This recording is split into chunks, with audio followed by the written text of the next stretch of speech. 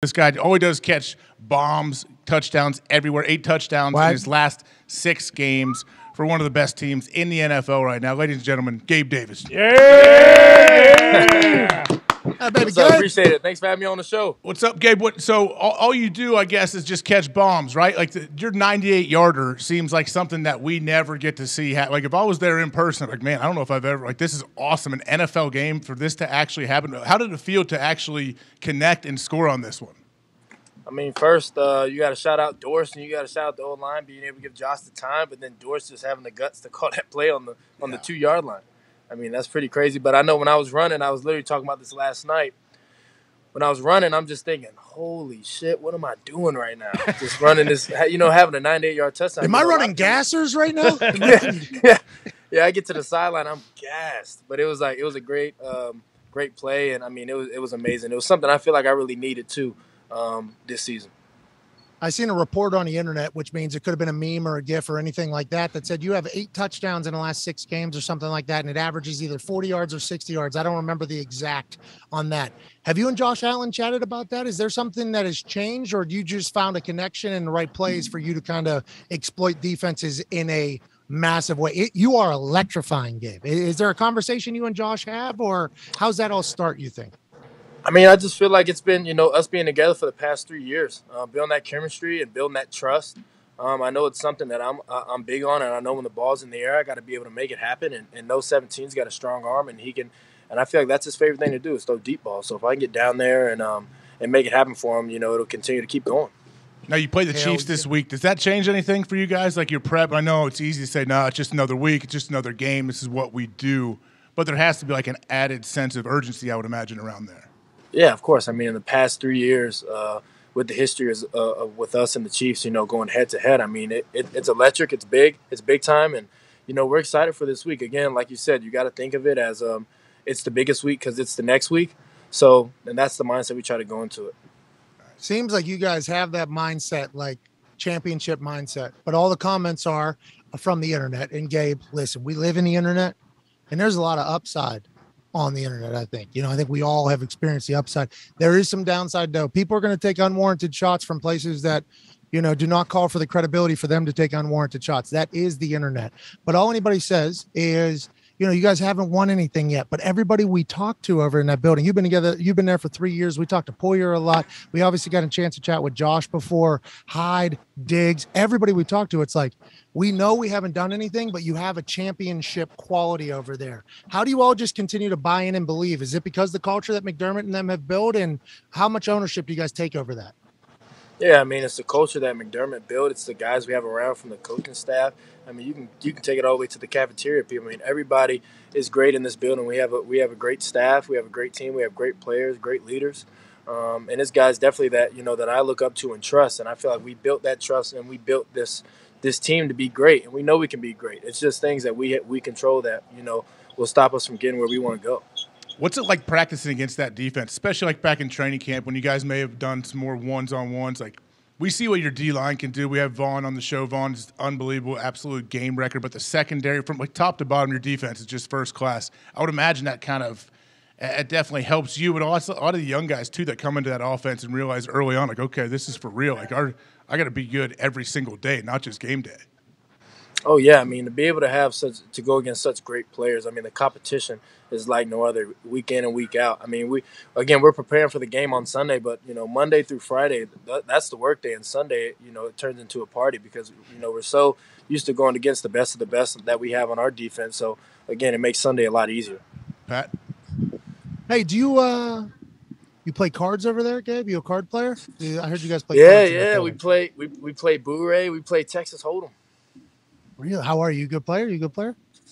Boo-Ray, I'd take some people's chains. Texas Hold'em, we just kind of started it out. So I'm actually getting a table and everything for the house. Just bought a 75-inch TV for the room. We're getting the whole you got to dedicate some time to that. Yeah. Hey, bringing in a dealer? Bringing in a dealer? Bringing in a dealer, yeah. I got to have put that person on the payroll for sure. Right? Yeah, you definitely got to pay them. Yeah, I mean they can rake. That's right. Ty Schmidt. Gabe, Ty Schmidt has something for you. Diehard football fan, really fan of all sports, actually. Thank you for that tremendous intro, AJ. No problem. Whoa. Gabe, we talked to Stefan, earlier in the season and asked about the offense and how, with Dable leaving, obviously you guys really haven't had any growing pains. You're scoring a bunch of points. You're beating the shit out of teams. And Ken Dorsey was around and heavily involved with the offense last year. But was there any, sense of worry or just, not knowing how things were going to be different with him sliding in, being the offensive coordinator this year? Or have you guys kind of just hit the ground running with him? No, man. Dorsey, as you guys can see, is a great offensive mind. But also, you just look into, his past and what he done it when he was at Miami and those things. So, again, you have a quarterback, calling the plays and helping Josh be able to give him the most opportunity to give him plays that he's the most comfortable with. And that's a guy that we can trust, a guy that played the game, played it at a high level, and now is, upstairs calling the shots. Connor, what's up? You have something for Gabe? Yeah, also a massive sports fan. Thank you, AJ. Gabe, Pat does a segment with NFL Films, Big Brain Football, and one of them they highlighted you and Stephon Diggs talking on the sideline of the Rams game. How often does that happen where you guys see something on the field and then kind of utilize that later on in the game when you need a big play?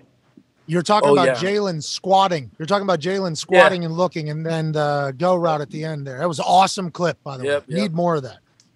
Yeah, man. I mean, we caught him flat-footed on the backside when 17 was looking the other way. So we kind of made the adjustment and said, and 17 told 14, just keep running no matter what. And that's what he did, and we were able to make that play. But we're always evaluating, even when we're out there running routes and doing the things that we do. Even on run plays, we can figure out some things that we could kind of get open on and where the openings are at and be able to adjust and make big plays like we did L.A. Does the offense you guys are in, and especially with Josh Allen, how good he is, do you guys have a lot of freedom when you're running routes, like to have option routes where you can sit down, you can break in, break out, depending on the coverage you're getting? I would assume the longer you're there and the better you guys play, the more and more they trust you, and it kind of opens things up. Yeah, of course. We have a lot of plays where we have a lot of options and stuff to be able to run what we want to run. But the best thing is being on the same page. And a lot of the times we make the right decision and we're both kind of with one mind. I mean, those big posts that I'm able to take, there's also other options I can do as well. How do you get there? How do you get to that point? Because that's not easy to be on the same page as the quarterback and seeing something at the same time when everyone's running 28 miles an hour. Yeah, I mean, it's just constant repetition and learning defenses and knowing where the holes are at, I mean, if you know it's cover two and we have a certain play, we know that we can run a curl, and then Josh knows that once he sees that, he should know that I'm doing that. He should have the trust in me to know that Gabe's going to run the right route here in this certain coverage, and that's what we're able to do.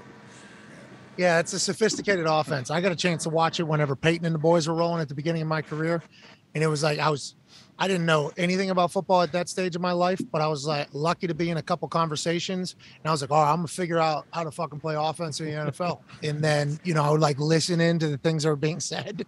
And it was against this one coverage, it could be four different fucking plays out of nowhere. It's well, how does anybody stop that? How does anybody learn it? And how does anybody stop it? And it's because the continuity is a big deal for that type of offense, right? Isn't that a huge deal, I think? Oh, yeah, of course. And it's just, again, like I said, I can't harp on the reps that we took to be able to get there. I mean, so many mistakes that happened in practice to be able to get us ready to kind of learn what the route was, how we could run against certain defenses, and then just being on the same page. And that's the chemistry, and that's the confidence, that's the trust that we all have in each other. Do you come out of college like that, Gabe? Is that something that you can come out of college and have that instant rapport? Or does it take years? I mean, yeah, I did a lot of that too at UCF. The last 2 years I was there, Hypo had us running similar stuff to what we do now. So I was kind of used to running those choice roles. So basically having choices in all my routes. Okay, tell me, I have two questions for you if that's okay, AJ. First of all, I should have done the research here. So you were with Hypo at UCF. Hypo here in Tennessee. I'm sitting on their campus right now because of him, basically, and what they've instituted with Hooker. What is it about his offense you think that makes it so successful on the college level, Gabe? It's fast. I know when I was there, it was a fast offense. I think it's the same shit. Different guys. If it's the same shit, it's a fast offense. You're staying on one side of the football, and literally all your routes, you have options. You have to make a decision based on what you see out there. And if you let the guys play free and do what they want to do, guys are going to get open because that's what we do. So you were literally prepared to be an NFL wide receiver. That's amazing to hear because that doesn't happen in college. I don't think, Gabe. I think that's an anomaly. Yeah. The thing that kind of the thing that kind of hurt me was we had really wide splits to help in the run game. So I know that was one thing that kind of hindered me a little bit. But yeah, I mean, I was running choice routes all the way through college, and actually, Dave's even asked me about it 3 years ago when we brought it into the offense about what we used to run at UCF. So I'm really the mastermind behind all of that. Yes. All right, I'll say that tomorrow. I'll make sure everybody knows that. My last question for you about your time at the Bills. So, Stephon Diggs, he scores a touchdown. He punts the ball. Shout out to Stephon. He's a great punter. I told him that I would donate $25,000 to any charity he wanted if he's able to punt the ball to the top level. Okay, it has to be a big time punt. Like, he has to go ahead and murder that thing. We're donating a bunch of money to Von Miller's charity because he's become a weekly interview with us, conversation with us. It was halted there for a second. But it is all the way. It is all the way back. Is there anything? Just think for the next time we have you on, we'll do something. In Jordan Poyer, we're donating $1 million if he breaks the interception safety record. Yeah. On this season. If he gets 12 interceptions, which would be the record for NFL safeties, I'm donating $1 million because it's never been done before. So, like, if you want to think of something, we would love to get in the game, and we'd love to do so because we appreciate your time. And speaking of appreciating, how is the Bills Mafia just as a Bills? We ask everybody because I like hearing every single player talk about it, because this isn't normal. That isn't what every fan base is like. And not every single fucking player loves the fan base. Normally there's players that hate the fan base actually because of what they say about some of the players. And then you hear some guys like covered up.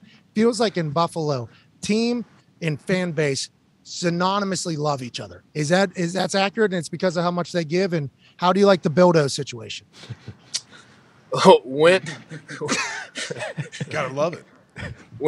Win, lose or draw, they're on our side. And Bills Mafia again. You know, when they I think they won the best fan base in the NFL last year or something. And it is true. It stands true. You know, they live, sleep, and breathe football here. And I remember when we came back the Kansas City Chiefs game last year from the playoffs that we had lost. I mean, we pull up on to the airport and we get out. I mean, there's hundreds, probably 1,000 fans out there supporting us and cheering for us getting off that plane. And, that's how much they love us. And they know the time and the effort and the sacrifice that we put into this game. And nothing but love and respect for them out there. Hey, Gabe, last thing here. Hold on, AJ. You get another 85-yard or longer touchdown. Ooh. Okay? As you were giving your answer, I was thinking 85-yard or longer, okay, because it very rarely happens. You're one of the only people that's doing it at this point. We'll give $85,000 to some foundation that you would like to give. Give it to the Gabe Davis bank account foundation. All right, we'll match. We'll match a donation to your bank account and to a foundation. I got it. Yeah, for sure. We can get a foundation for sure. Oh man, hey, awesome. Don't be scared to punt that one if you get in. Mm-hmm. I don't know. The money's the money ain't as long enough to be able to be punting balls. You get like fined or something for some crazy. Oh yeah, hurt a fan. You get fined more too. I'm sure each time you do it. But last question for me, and then punt. Gabe, before you go, are the Bildos a situation? Are they still going on, or did COVID cut those things out? Are they still throwing them on the field? I actually wish I would have saw them throw it on the field. I would try to stick it on my helmet. That would have been. That would have been the best. If Diggs punts one and it gets into the stands, then I'm donating $25K to his charity. So he's got to pick one up and punt it too. Yeah, I think they do it. What do they do? The Patriots game? I think they always do it. The Patriots game. They always throw and do it. Oh, it's only for a specific we're getting more information. We're getting more. Yeah, like big old 12-inch. Hell yeah. Double headers probably. Really? Why the Patriots? I don't know. They hate the Patriots. I don't know. I don't know. Fair enough. All right. We know what, Gabe? We appreciate your time so much, man. Thank you so much for coming on here and being so open and fun and teaching us about your team and your offense. It's just good luck this weekend too, man. It's really fun to watch you play. Hell yeah, man. Appreciate you guys. Thanks for having me on the show. All right. Gabe Davis, ladies and gentlemen. Yeah, Gabe! Man, he's awesome. Yeah, beast. Is that Pat? Did you know the Bildos are like specific for the Patriots? No, I was real excited. I actually said, "Well, we're learning stuff," because we bring out the Bildos with every Bills player that we talk to. I think it wasn't until the third Von Miller conversation that we didn't bring up a Bildo to him. Right? We were able to just have a full conversation because that's pretty unique. When the fan base that wins the best fan base in the NFL also has a potential finishing move. That's cool. That's cool to know what their finisher is. and I guess it's for the big bad wolf of the AFC East. Connor, does that make you feel good or bad that the double-headed Bildos are only available for your game when you come to Dahn? It makes me feel great. That means, it means more to them to beat the Patriots, and it means it's, the one that they circle on their schedule. If the Patriots are the Bildo game, that means, we still have real estate in their big old domes up there. But I respect the Bills fans, respect Bills Mafia. What they do is unbelievable.